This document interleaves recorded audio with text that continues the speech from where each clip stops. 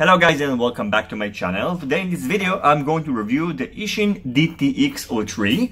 I've already reviewed about a couple of months ago the DVR03 and unfortunately it wasn't so great. Just to remind you, this is an all-in-one camera that has a built-in DVR, and while recording DVR using this camera, the latency or maybe the frame rate actually was dropping and it made it almost unusable for FPV. So in this video I'm going to check the DTX03, which is practically the same thing just without the camera. So you can see it looks almost the same, but in the DTX03 we don't have an FPV camera, so we have to provide our own one.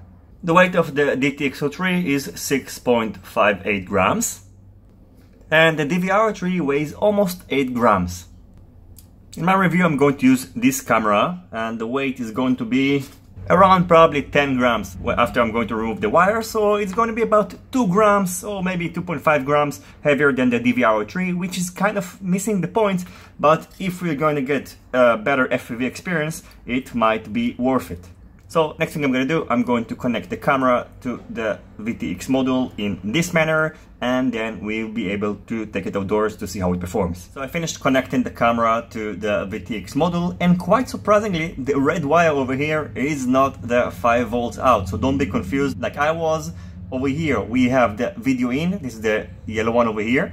Then we have the ground, which is the black. And what I had to do in order to supply voltage to this camera, I had to connect it direct to the wire that's connected to the battery. And now it's going to work. And this one here is the video out, so it doesn't supply any voltage to the camera. You can see that now I will connect a battery. And you can see that also the camera is working properly. And right out of the box, you can see that the lag has been dramatically reduced.